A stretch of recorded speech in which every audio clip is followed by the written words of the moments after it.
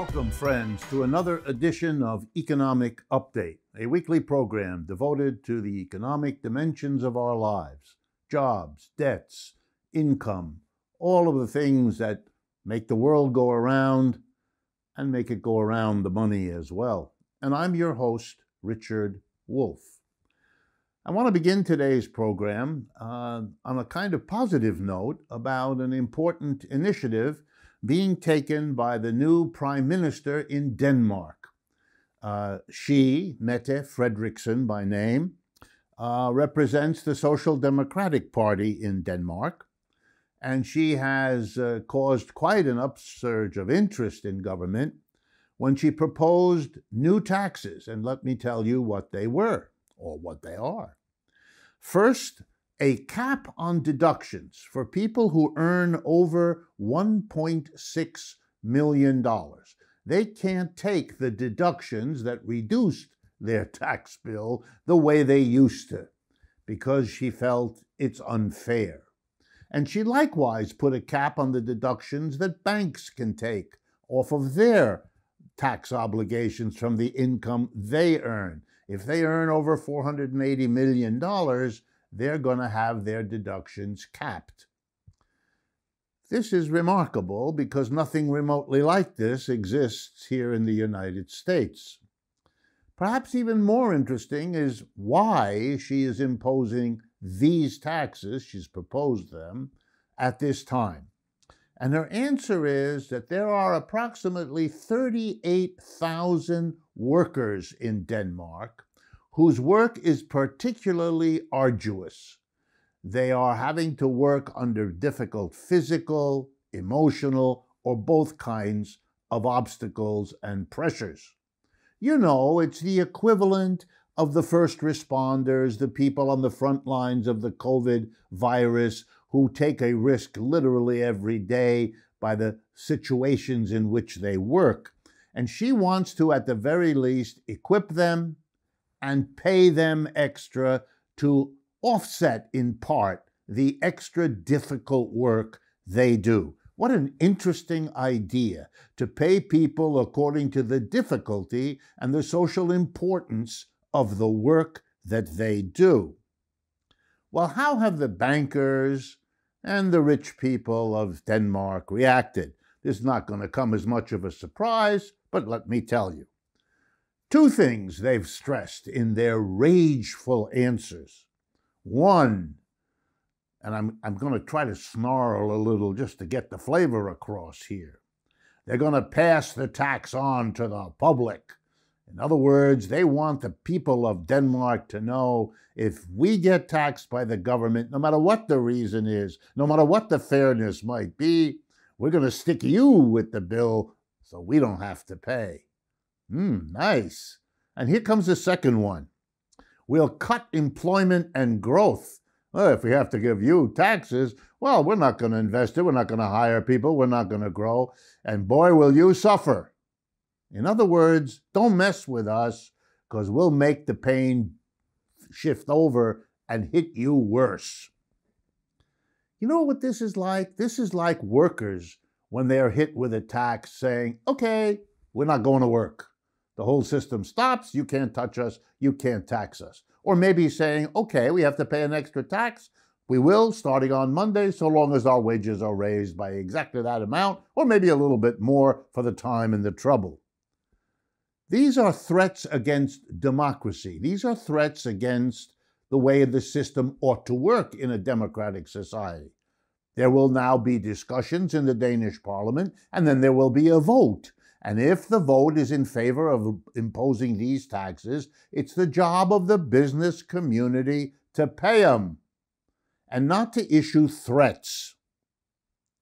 By the way, let's look at the threats. We're going to raise prices. No, you're not. That's fake.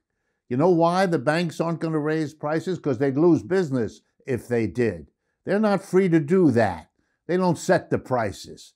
Not quite. Not yet. So it's a bit of a fake. Then there's, what could the government do if they try to carry out these threats? You know, the government isn't powerless. Don't be fooled. You know what the banks and the rich are really doing? They're providing excuses that politicians can use not to vote for this tax increase on banks and the rich. By telling the people, oh, we're not against taxing the rich, but you see, bad things will happen if we do, so we can't. I'm really protecting you by not voting. What a hustle this is. Don't be fooled. Very briefly, let me explain what the government could do when threatened by business interests and the rich. And of course, I'm telling you this story about Denmark because it applies everywhere else, including the United States.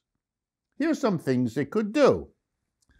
The government could issue price controls on banks, what they charge in fees, what they charge in interest. Same Congress that passes the tax on the bank can pass the price control on the bank. And then the bank can't pass on the cost of its taxes by raising the prices of what it sells in the way of services. Problem solved. Suppose the banks come up with some other way to threaten. Well, the government counter-threats. That's what it would do if it were our government, wouldn't it? Here's an example. Oh, you private banks are going to threaten us when we try to put a fair tax on you. Okay, we'll set up government banks and we'll compete with you, and then let's see where the public goes, confronted by your private self-help program for yourselves and your profits versus the public bank. That's why private bankers like those here in the United States fight against public banks. They couldn't possibly cope with the competition. Their celebration of competition is for speeches on July 4th, not the reality, which is the last thing on earth they want. Just look at the history of the one state in the United States, North Dakota, that has a public bank, to see what efforts the private banks have gone to try to undercut. By the way, they failed that public bank in North Dakota. The threats are empty, but the political fallout is real. Politicians are afraid to go against those banks, afraid to go against the rich. So they use these kinds of arguments to do what the banks and the rich want while pretending it's only to protect us from those empty threats the banks have made. Don't be fooled. My next update shifts us from Denmark to West Virginia. Why? Because the Attorney General in West Virginia, one Patrick Morrisey, a Republican, I might add, has just filed lawsuits against Walmart and CVS, the drug company chain. Why? Because for years they filled obviously suspicious opioid prescriptions in huge quantities and distributed them to pharmacies, retail pharmacies across wide swaths of the United States. We all know what the result has been. Hundreds of thousands of deaths from overdoses of opioids. There is now a set of lawsuits against the producers of the opioids, $26.4 billion worth of lawsuits. But this action by Patrick Morrisey in West Virginia doesn't go after the producer of the opioids, but someone equally guilty, namely the distributors, those who made it possible for those producers to reach the millions of people that have become hooked on opioids, and then the hundreds of thousands who have died from them. Why am I telling you this story? Because it's the latest in a long list of profit-making capitalism killing people. You know, let's see, the cigarettes? How about that one? Or the alcohol? How about that one? How about all the companies that cheated on the emissions control, filling our air with pollutants while we thought the pollution test was giving us safe air? It was profitable to do all those things. It was the profit motive that drove capitalists to do what they did and kill the huge numbers of people. By the way, we're talking about numbers of people sick and dead that are still ahead of how bad COVID has been, at least to this point. So we ought to be equally upset about it. The profit incentive is not some kind of wondrous thing that explains the wonders of our economy. It is as often a killer as it is anything else. So that the question, can we do better than a profit motive-driven society, is a very good, healthy, and honest question. And banishing it on the grounds that profit is just a wonderful mechanism is somewhere between stupid and evil. My last update for today that we'll have time for has to do with something bizarre and unusual that the United States State Department, Mike Pompeo's bailiwick, just did. Kind of remarkable. You know, the State Department is what in other countries is called the foreign ministry. It deals with the relationship, or it's supposed to, between the United States and the rest of the world. So imagine my amazement when I read recently that the State Department sent a letter to universities and colleges across the United States urging them, if they owned in their stock portfolios, you know, some universities like Harvard and Yale and Princeton and so forth have a big portfolio of stocks and bonds that they have accumulated. Anyway, the State Department suggested to all of them that they get rid of Chinese companies whose stock they own. Turns out they own quite a bit, because a balanced stock portfolio, as any stock advisor these days will tell you, should include Chinese stocks. You know why? Because it's the second most important capitalist country in the world and growing 3 times faster than the United States. And not to be invested in China is thought to be, as an investment strategy, somewhere between stupid and evil, to stay with the theme. What's going on here? The government is picking companies. They're going to favor this company, not that one. And if you think it stops at foreign policy, don't be naive. Next week, they'll be sending letters, don't support this company because it's run by a Democrat. Don't support this one because it's run by a Southerner. Don't support, you get it? It used to be the philosophy of capitalism that the government has no point, no place choosing winners and losers in the private sector. It's supposed to be we, the consumer, and the producers, who in our competition determine who's doing a good job, who isn't, who deserves to grow, who doesn't. None of that. We're now going to have the government tell us what to do. And by the way, lest any of you worry, this is not real anyway. It's all for show. 2 recent studies prove it. One study said how much exodus of companies has happened from Hong Kong because companies don't want to be part of China. They wanted to keep their independence. Answer, none. They're not leaving because they know the Chinese are going to support them in Hong Kong. And the Chinese American Chamber of Commerce in Beijing did a survey. Nobody's leaving there either. They understand this is Mr. Trump's election strategy and little more. Well, we've come to the end of the first part of today's show. Please remember to subscribe to our YouTube channel, follow us on Facebook, Twitter, and Instagram.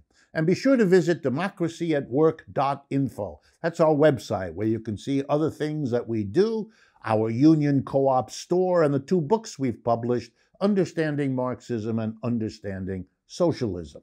And lastly, a special word of thanks to our Patreon community that are great supporters of ours that we appreciate enormously. Stay with us. We'll be right back with our guest, Chris Hedges.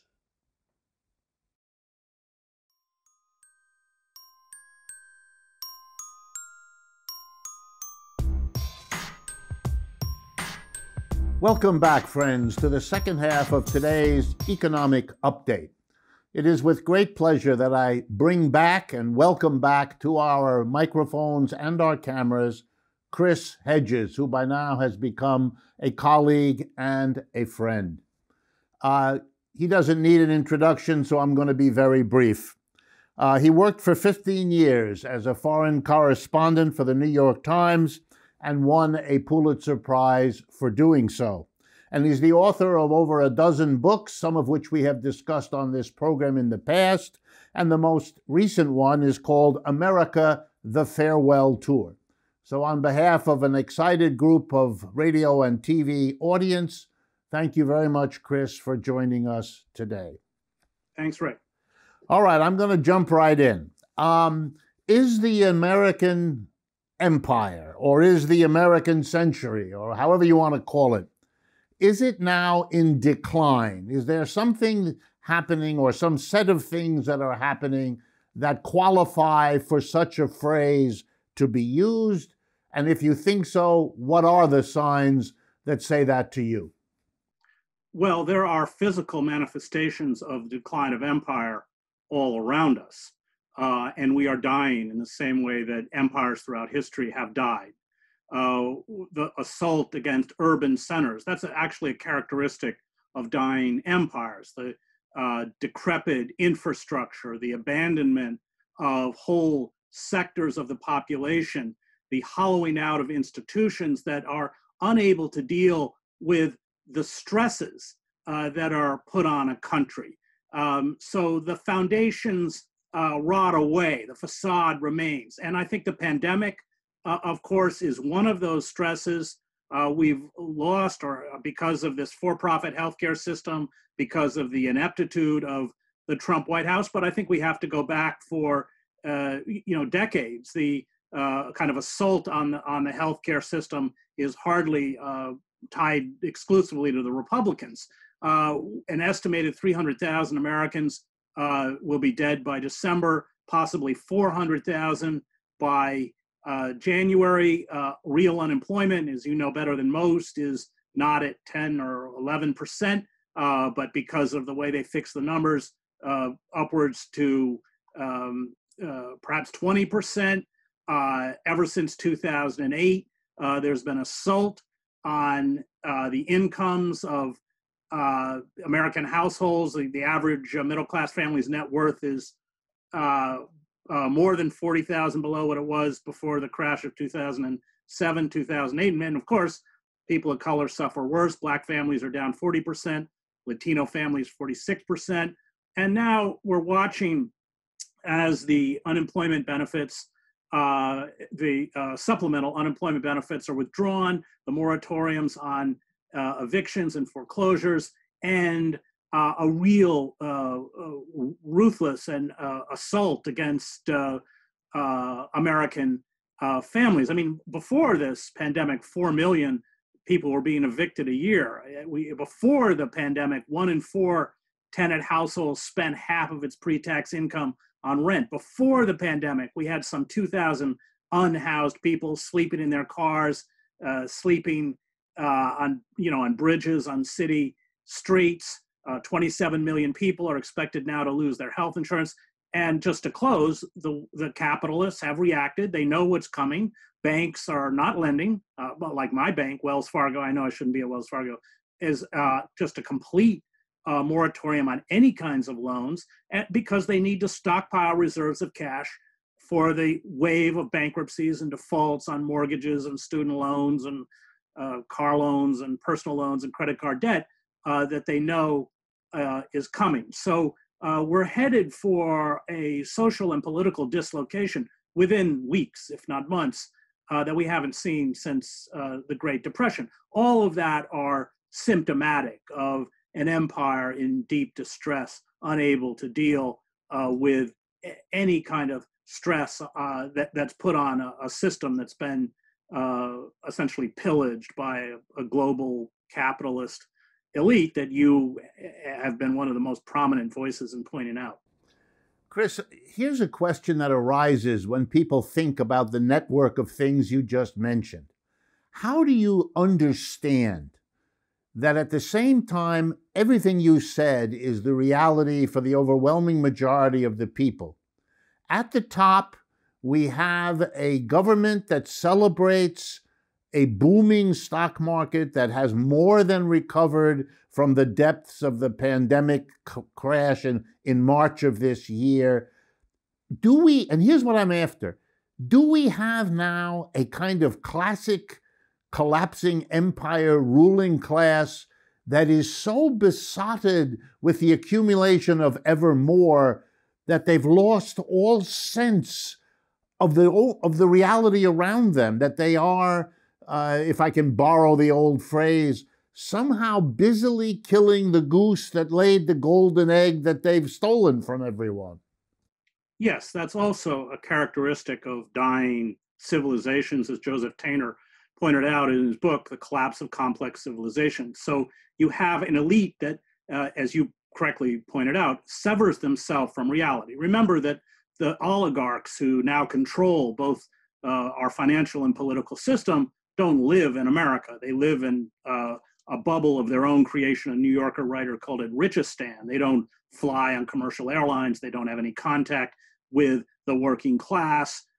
They associate only with their own tiny elite. There was an article in the New York Times a little while ago that pointed out that productivity within the American workplace had increased by 77% since 1973, but hourly pay had only gone up 12%. This is the New York Times. And they said that if the federal minimum wage was attached to productivity, it would be more than $20 an hour. Instead, what you have is a third of the workforce, and this was before the pandemic, earning less than $12 an hour, and most of them do not have access to employee-sponsored health insurance, which now, of course, many people are losing. An estimated 27 million people, because they've lost their jobs, are expected to add to those without health insurance. So what you have seen, and again, you've been one of the most important voices on this, is this assault by a rapacious global oligarchic elite that has brought us to this point. And what they've done, of course, the pandemic has not only swollen or bloated the stock market, but the bank accounts of the billionaire class. I think the last figure I read was they've increased the ruling billionaires have increased their wealth by over $500 billion. Jeff Bezos, the last figure I read, was increased by 30 billion. So yes, and because of our money-saturated elections, because lobbyists write our legislation, because the courts are controlled by corporations, there's no redress for the citizenry, and this has essentially created a system where, most of these corporations engage in tax boycotts. Amazon didn't pay any federal taxes last year. In fact, they got money back, but they're hardly alone. Bank of America, on and on and on. There's no check. This is why Marx calls capitalism ultimately a revolutionary force. There's no internal or external check on their pillage and their greed, and this is now having very, very dire social and political consequences, which are playing out in front of us. Do you think the election will make any difference to this scenario we're discussing? No, because the problem with the elections is that, and this election is no different, is that it's all reduced to personalities, and it's really based on fear. You vote for Joe Biden because of the fear of Trump. Biden himself is not offering anything other than the kind of continuum that got us into this mess. In fact, of course, Biden was one of the architects of neoliberal policies and endless war. I think you should be clear. We should be clear that it's not just voting against Trump.